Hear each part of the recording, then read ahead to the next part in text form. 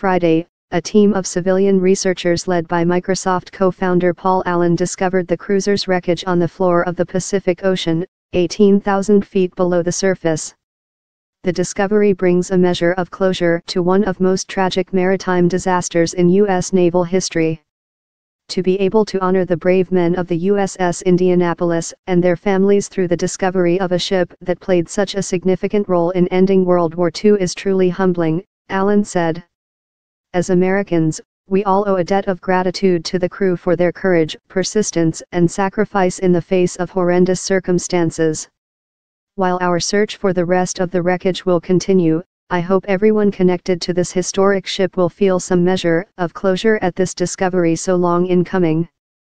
The Indianapolis sank in 12 minutes, making it impossible for it to send a distress signal or deploy life-saving equipment. Before the attack, on July 30, 1945, it had just completed a secret mission delivering components of the atomic bomb used in Hiroshima that brought an end to the war in the Pacific, according to the Naval History and Heritage Command in Washington. Most of the ship's 1,196 sailors and Marines survived the sinking only to succumb to exposure, dehydration, drowning and shark attacks. Only 316 survived, according to the U.S. Navy. Of the survivors, 22 are alive today. Even in the worst defeats and disasters there is valor and sacrifice that deserves to never be forgotten, Sam Cox, director of the Naval History and Heritage Command, said. They can serve as inspiration to current and future sailors enduring situations of mortal peril. There are also lessons learned, and in the case of the Indianapolis, lessons relearned, that need to be preserved and passed on, so the same mistakes can be prevented, and lives saved. Others have tried to locate the Indianapolis before.